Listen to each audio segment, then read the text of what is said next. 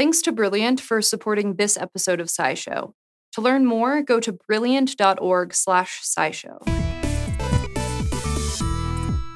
More than half of the world's population depends on rice to survive. But as the population grows, that demand is becoming harder to meet. Right now, rice yield just isn't growing as fast as the global headcount, and there's only so much room for more farms. So unless we figure out an alternative, we might run into a serious problem. Thankfully, this is something researchers are already working on, and some of them have come up with a pretty clever potential solution. To grow more rice, they're trying to entirely change the way the plant photosynthesizes. Normally, rice uses what's called C3 photosynthesis. This method is used by the overwhelming majority of photosynthetic life on Earth, and it first evolved at least 2.7 billion years ago. There's a lot to say about how this method works, but there are only a few things you need to know to understand rice. The first is that all the steps in C3 photosynthesis take place in the same area. It all goes down in spongy tissues between the leaves' veins. The second thing is that this process is kicked off by an enzyme called rubisco. Rubisco uses water, carbon dioxide, and energy to create an acid with 3 carbon molecules, hence C3. Then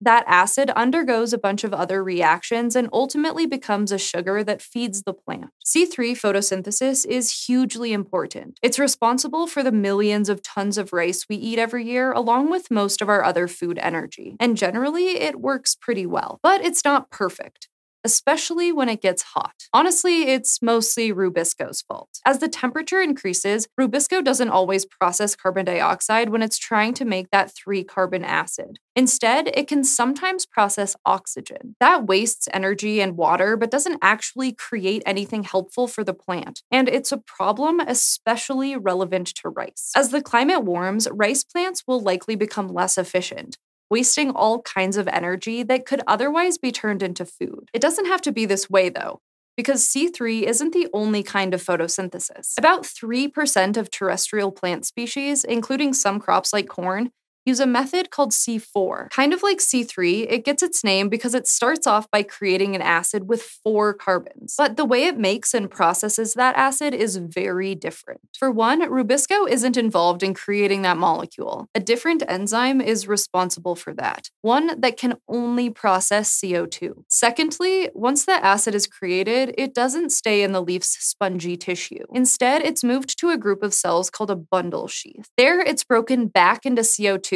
Rubisco takes over, and everything proceeds as normal. This process may sound like it would decrease efficiency, but it actually helps things flow more smoothly. It sticks rubisco in its own little corner and only gives it carbon dioxide molecules. That means there's no risk of the enzyme going rogue and processing a bunch of oxygen. So the plant as a whole is much more efficient. Now, C4 does have some downsides.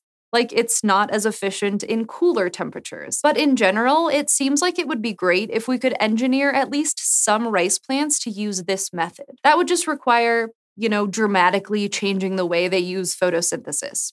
Not a big deal or anything. Maybe, though, it's not as impossible as you might think. See, scientists have noticed that evolutionary pressure was so strong that C4 and the structures that make it possible evolved multiple times, more than 60, in fact. This suggests that going from C3 to C4 might not be that much of an ordeal. Instead, researchers are hoping it may just require some relatively subtle changes to the plant's genetic code. So maybe to convert a plant like rice to a drought-tolerant, ultra-efficient C4 machine, you might just have to tweak a few parts of its DNA. That's what scientists are investigating right now. By studying plants like corn, they're trying to identify the exact mutations responsible for C4, and then engineer those changes into plants like rice. And they're making some good progress. For example, some evidence has suggested that the anatomy needed for C4 might just be the result of genes for veins being expressed in the leaves as well as the roots. So now it's just a matter of figuring out how to make that happen in actual rice plants. This might sound like a whole lot of trouble just to mess with how a crop works.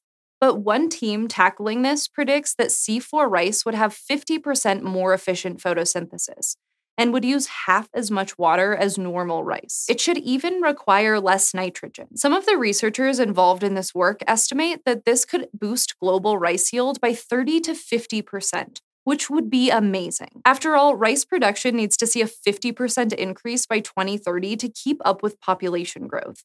So C4 rice could be the answer we need. Of course, even if C4 solves our rice problem, there will be plenty of other challenges to tackle in 2030. And many of them will likely be studied using artificial intelligence. AI can seem daunting, but there are great ways to learn about it, like through Brilliant's course on artificial neural networks. The course starts with the basics and eventually gets you to more advanced techniques. Along the way, there are all sorts of helpful diagrams and almost 30 quizzes where you can test your knowledge. Brilliant also has a bunch of other courses about science, engineering, and math, and they're working on new content all the time. Much of it is also available offline through their app. If you want to learn more, you can go to brilliant.org/SciShow.